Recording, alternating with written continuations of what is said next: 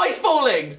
That is a great yes! You guys, the sky is falling, but Lidia Isac is soaring. Should we review her song? Let's do this!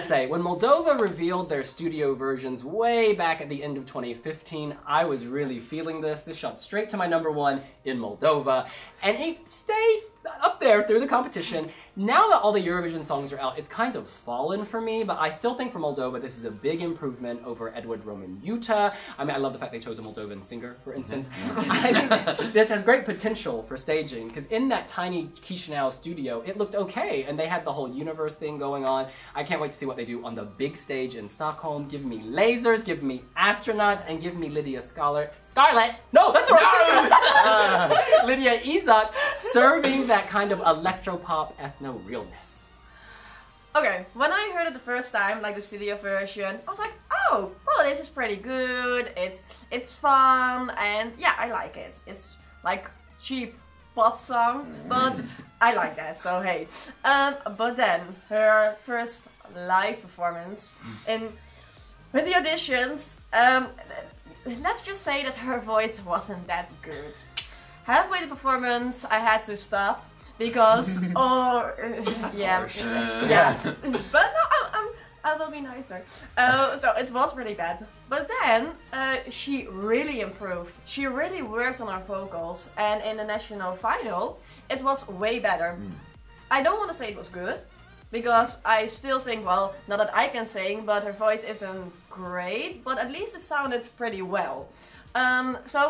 Can I say one thing? Sorry. She was doing an audition streamed on the internet, y'all. It was streamed on the internet. It was taking away her quality. It stripped it of the fabulosity. But then when we saw it in the show, it was like real Lydia. Sorry. Yeah. I'm not hating on you. I'm hating on the universe. It was like 3 just pixels. Yeah, it was. We're hating Moldovan internet. That's what we're hating, folks.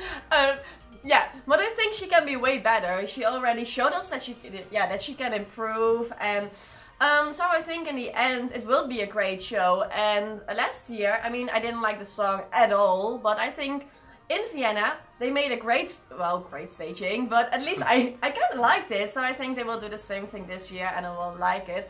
But still, it is really cheap, it is really poppy, and I think there are better songs in that genre. One thing I'm really impressed by is her ability to sing in English, because she is really good. Yeah. I mean, you compare it to when Aliona Moon sang her song in English, and that was an absolute disaster. But no, it's not a good, it's a good song, it's not a great song.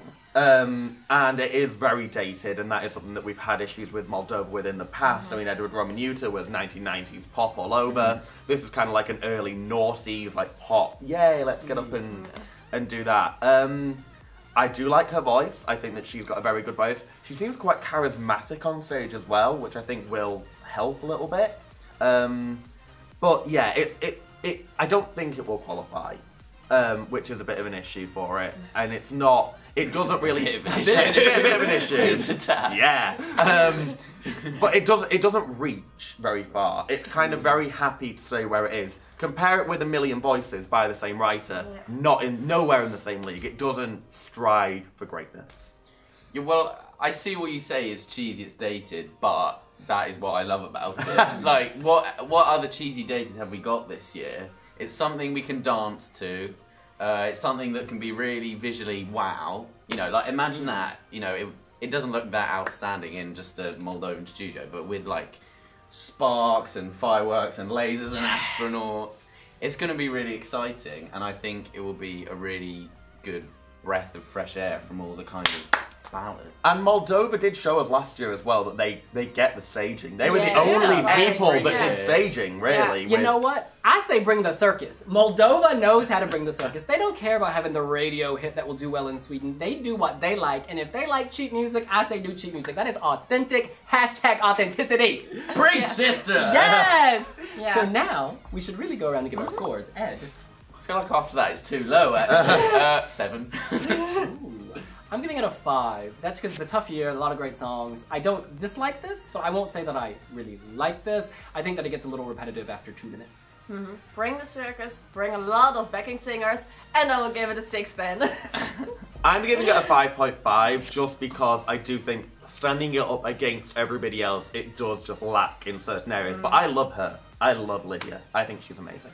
She is amazing. There are 40 jurors on the Wiwi Jury, but we can only fit 4 on this screen. The overall average across all countries, ages, genders, etc., time zones is a 5. Do you think that's too high? Do you think that's too low? You can let us know here on Wiwi Vlogs. Make sure to subscribe. And of course, you should always like the video. See you later. Bye!